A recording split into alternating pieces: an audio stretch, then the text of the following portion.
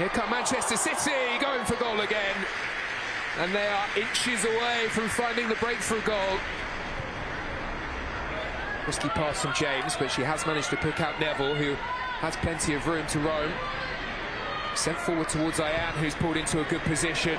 Nice build-up for Spurs, and the cross comes all the way through. And would you believe it? It's Spurs that leads. It's been all Manchester City. They've had all of the chances, but it's Celine Bisset who arrives to score what could be an incredibly important goal for Spurs in their fight for survival in the Super League.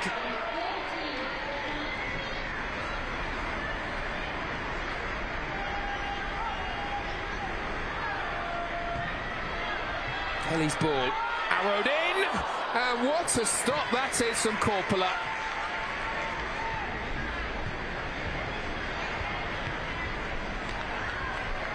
Lovely ball wide where Kelly is waiting again.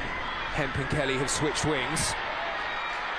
Kelly on the charge into the area, will go for goal. Well, she certainly got behind it, but it's another top save from Tignari Coppola.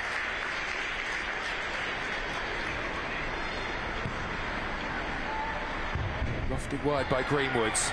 He sets header straight to Bunny Shaw, who swivels. Gets the shot away, and again, Tignari Coppola makes a super save. Stretching across there towards her right-hand side. She does ever so well to keep Bunny Shaw away from grabbing the equalising goal that Manchester City are still pushing for here. Lifted into the area again more work to do for Spurs, and finally Manchester City do find the breakthrough. It's Bunny Shaw with goal number 11 in the WSL for this season to make it Manchester City 1, Tottenham Hotspur 1. The only thing really that Manchester City want is a win here. And without flipping one on. Ash Neville trying her best to defend. It did look there as though she may have fouled as she tried to recover the ball, and she has conceded a penalty. Well, it's just the start to the second half that Spurs didn't want. Bunny Shaw for Man City, rolls in with ease.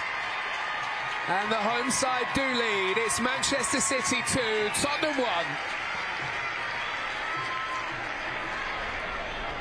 Set all on their own up there. Makes it too easy for Hasegawa. Hasegawa into Hemp. We've got another go here, Lauren Hemp, and now Bunny Shaw arriving. And there's the hat-trick. Manchester City showing that they mean business in the title race. Having been behind in the game, and with things looking awkward, they fight back and make things a lot more comfortable. Manchester City 3, Spurs 1.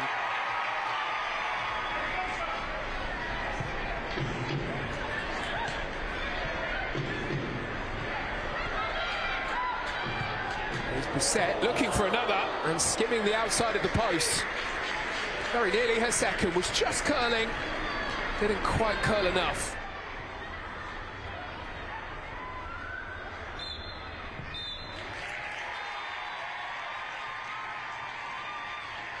The title race is on.